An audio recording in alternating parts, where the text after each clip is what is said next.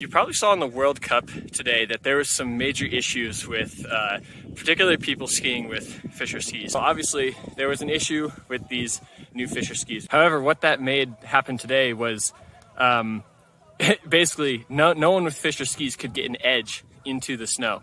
So basically it made for a sheet of ice, and nobody with these Fischers could get any purchase on the side of on their edge, basically. Again, the sidewall that Fischer has been really pushing the last couple of years, they've been cutting out that edge, kind of came back to bite them today.